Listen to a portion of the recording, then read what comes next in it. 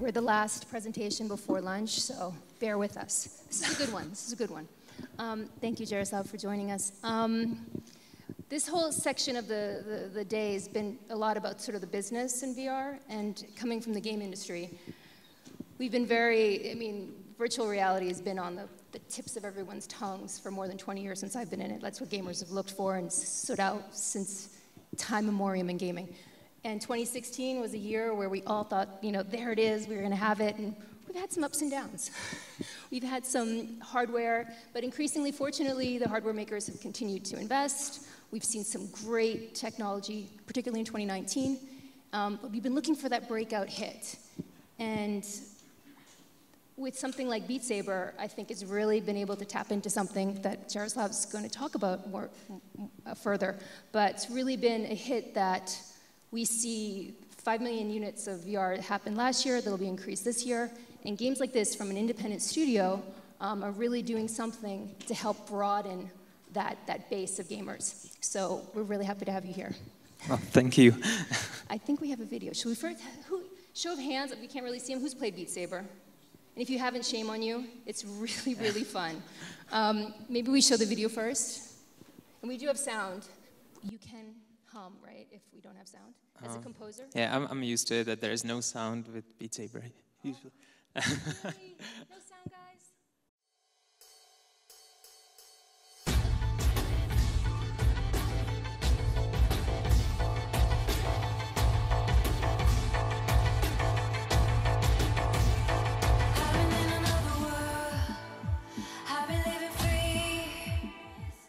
So this is actually the video what make Beat-Saber kind of really popular. Is she like a professional Saber person? No. No? But she that's Swan. She worked for Life. This is company focusing on mixed reality solutions. And actually, the way how it happened was that we released the first teaser, 30 seconds teaser, what went crazy viral on Twitter. And then guys from Life, they were already playing with our pre-release build. And then they released this video, and this went completely crazy on everywhere, pretty much, like Facebook. Yeah, it was insane. Great. It's just like Xeno, Princess Warrior or something. So let's dial back a moment. Tell us how you begin. So the genesis of Beat-Saber, Beat Games, you, the team. Give a little background to the audience. Yeah. So basically, the game was developed and created by Jan Ilavsky. He is the programmer behind the game, and he was working for a long time with Vladimir Hrinčar, who is his friend from primary school. So they know each other from forever, and I think they started working on the game around 2016 because Jan really. He just bought the headset, and he just want to try to do something what he liked to play by himself, which is always the best approach, I guess. And then in mid-2017, they released very early alpha version of like video from Beat-Saber. And it wasn't well received, but I seen it on Facebook. And at that time, I was in Los Angeles, and I was composing music for trailers for Star Wars and Blizzard, Overwatch and StarCraft and stuff like this. You're connected already to like the gaming. Yeah, yeah. And this was actually my path because I'm a musician, or I trying to consider myself as a musician. But I've seen that, and before I composed soundtrack for one game before for virtual reality. It's called Blue Effect, and I was like kind of skeptical if VR can be the future. I really wish it can, but I was like, it's not there yet. I really haven't seen the use what will make me to play it every day. But when I've seen the video, it immediately like lightened something in my head that this is something what I really want to play every day. And I immediately find out who is the studio behind who make the video, because I thought that this is like some AAA studio. And it was funny because I find that those guys who are behind it are actually located in Czech Republic, and I'm from Czech Republic as well. So I immediately booked a ticket, and I flew back to Czech Republic from LA, and I tried to convince Jan that I will make a soundtrack for this game. And it was funny because he told me, like, yeah, we wanted to contact you, but we thought that you are too expensive. So I was like laughing, and so I sent them, I think, first 2 songs, and Jan actually put it into the game and make that 30 seconds video from that. And he put it on Twitter, even without asking me, because I was like, making trailers was my living back then. I was like, why is there that sound pop in the end? You know, it was like, but the trailer went completely crazy, and then I thought that it's the right time to form a company and start really like focusing on it 100%. And then the Beat Games was formed. Yeah. Okay, and so going back to, in terms of that process with Beat-Saber, maybe we talk about sort of the last numbers I read, you've had like 1 million about February. It's probably significantly higher now, huh? Is there anything official? Well, we announced the 1 million because, like, we are not profit-driven company in the first place, and the only reason why we announced or we published that we sold 1 million copies was because of the industry.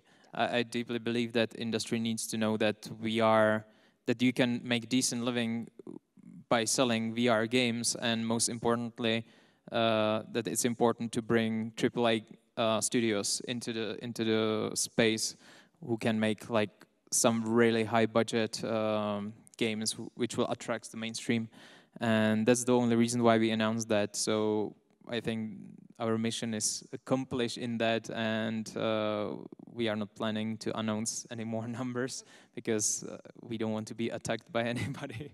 But yeah, the game is selling really well. And what's interesting about Beat Saber, just, you know, it's like Fruit Ninja meets Guitar Hero type of situation. It sort of taps into all those, going back to Dance Dance Revolution, those desires for movement in games, which is really counter to what, as I've talked to game studios over the years, when we talked about VR, it was like, you need immersive storytelling, you need to have narratives to engage people. Beat Saber is absolutely not that. So what do you think has been sort of critical to the success of Beat Saber? From my standpoint of view, it's the connection with fun and music. The music is really, it works for everybody. I don't know a person who doesn't like the music. Also, the most important thing is that it's extremely easy to understand. Like, I knew that this will be success when my mom looked on the game, and like she's seen the trailer like for 3 seconds, and she immediately started to do this with her hands. And yeah, and I knew that she get it. It's like instantly. And it's kind of problematic when the medium is so new and you want to introduce it to as many people as possible. So you will show them awesome game, but they are like, yeah, I don't get it, and they just lose interest. And Beat Saber do exact opposite thing. It just like brings the attention immediately, and the person understand it in few seconds, and then everybody wants to try it. Therefore, they are starting to be interested about the VR hardware and how to try it. So that's, there is no one factor what will make the VR game successful, but it needs to be the lineup of the things what will make for the player easier to get to that game. So it's not easy, but it's definitely doable. Mm-hmm. And you talked about releasing that video going viral. Were there anything else related to the launch of the game that you did, or how did that launch go? What did you learn? Any tips for any other? Well, a lot of of times I heard that the gaming studios are complaining that they don't have budget for PR. We spent, I can tell you precisely the price. We spent $0 on marketing, like whatsoever. And it's really important to make something what will be well received in the first place, because same like, you know, even Tesla is doing this approach. When you are trying to focus on the product and make it as best as possible, it will market itself. So you really doesn't need any special budget or any special like PR team to market your game when the game is, you know, viral, or you know that people in the game will looks really good, and it will be interesting for them to try that game, to make awesome videos where they will be involved. Then you don't need any PR budget, because those videos will be everywhere, and this is free PR. So we really didn't do anything special, and because at that point we were a super small team, we were three people. Then we had Misha, and she helped us with social networks. So she were just like replying on Twitter and things like this. But we really didn't have anything what will be like different, or what will make our strategy special, really. And is it like you didn't receive outside investment as well, I understood? No. And how big is the team now? We have around nine people. So we are super small, and we don't have intention to become like huge, because we don't want to become like managers, because we are trying to be good in things what we do. Okay. But yeah, I think that we are right now is in the point where developers who are making games should be in smaller teams, because there is no such a stress that you won't be able to pay 50 people in the building.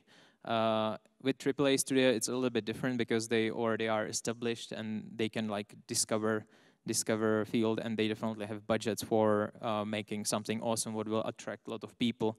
But if you are an indie developer and you want to make VR game, it's really possible to do it in like 2 people or 3 people, and it can be massive success. So, yeah.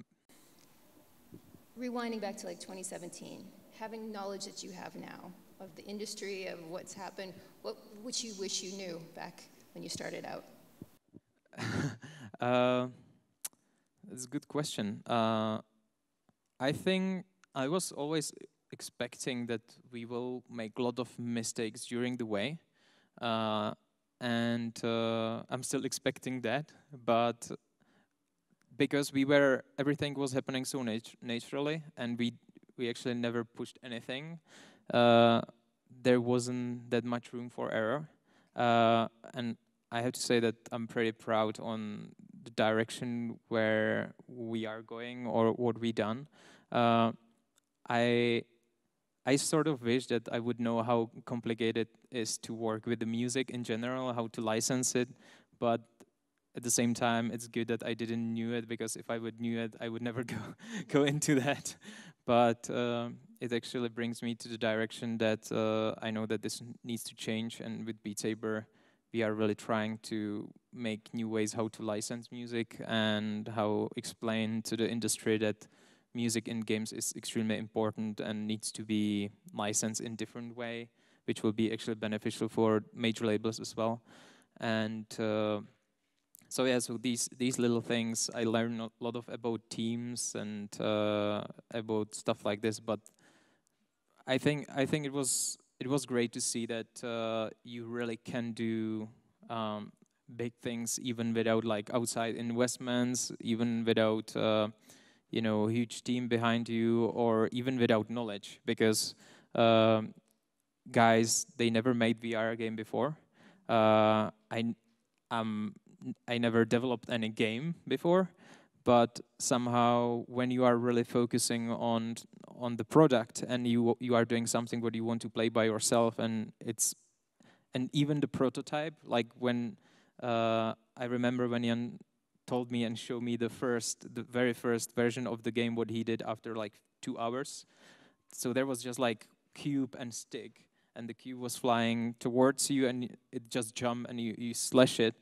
And this was like such a fun. So it didn't need any like fancy graphics or anything.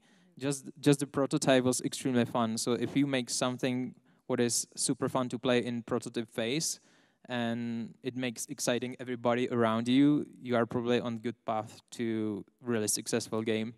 So, and then everything will evolve. You just then need good people to be surrounded with. So yeah.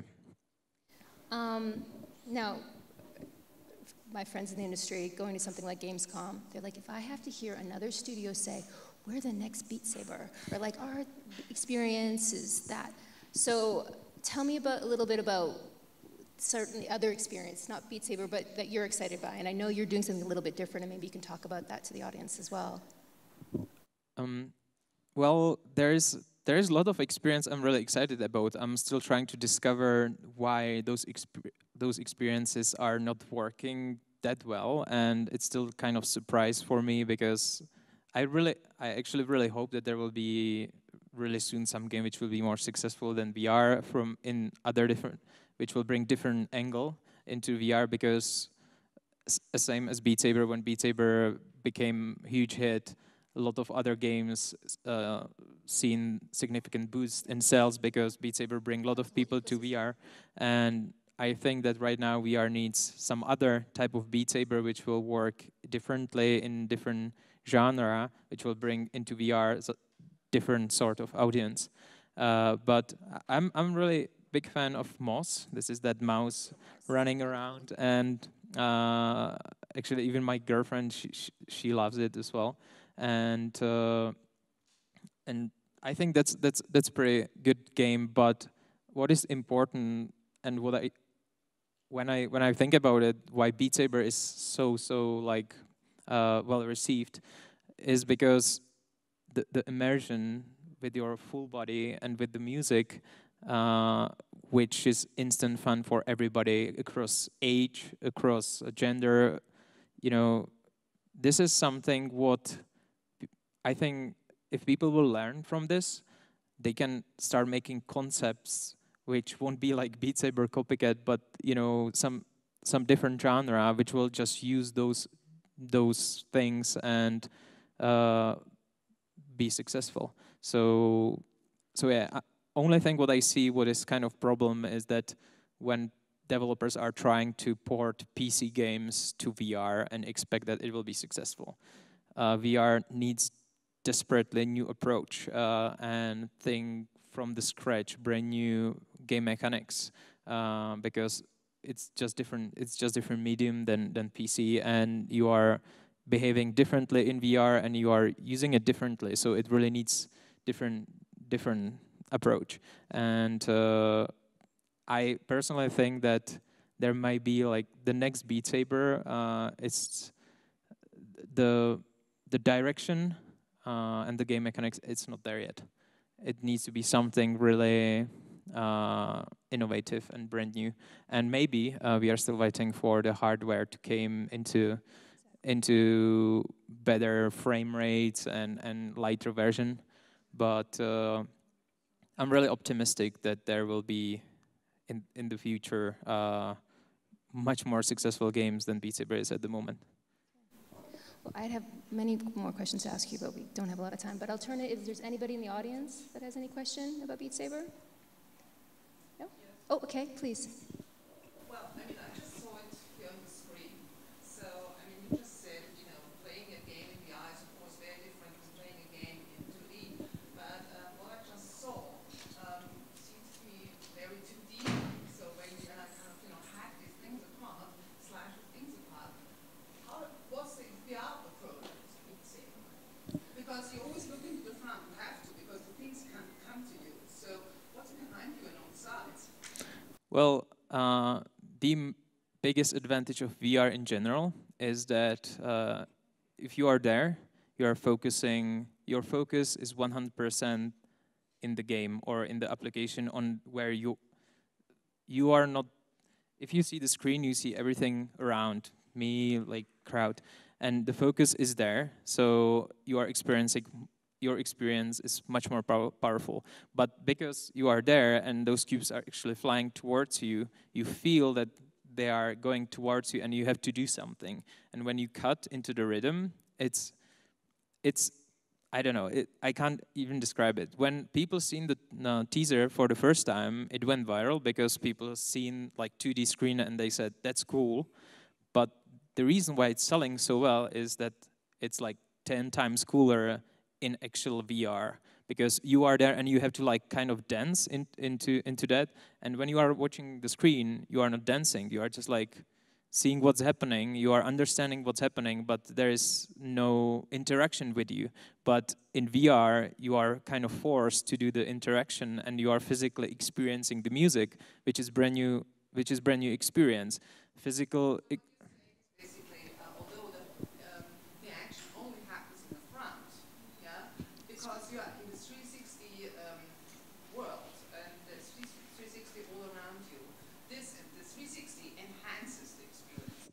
Well, just if you are experiencing different world. This is not possible to experience on the Earth. Like, at least I don't know about it. But if you are there and if you are forced to physically experience things, that's super immersive and super fun. And that's the reason why probably people are so into it. So also we just show the 360 version of Beat-Saber. So the cubes are going from more directions. This is the next step. But just this, you should try it. You will see immediately.